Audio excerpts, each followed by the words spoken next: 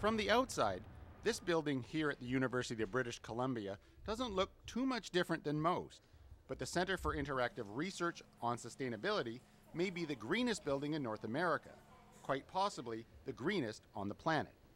So we're claiming that CIRS will become the greenest building in North America.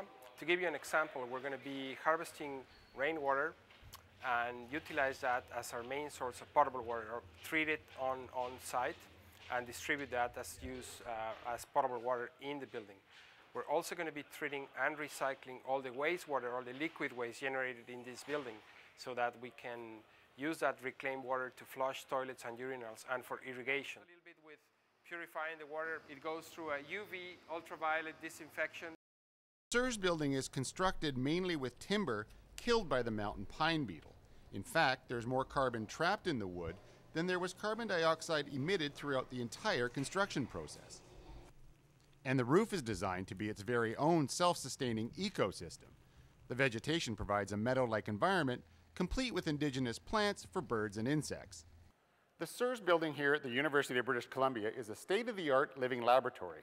It creates its own energy, it treats its own sewage, and it even converts rainwater from the outside into drinking water on the inside. But if you want this technology at home, you're going to have to be patient, and it will cost you. I don't have the specific numbers. It does add cost.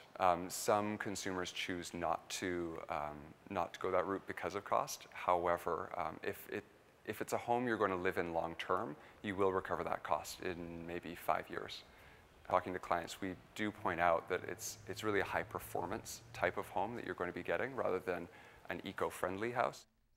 The goal of the CIRS building is not only to preserve the environment, but to improve it. To reach this goal, it doesn't have to be the greenest building on Earth, just one of many. Michael Popove in Vancouver for BCIT Magazine.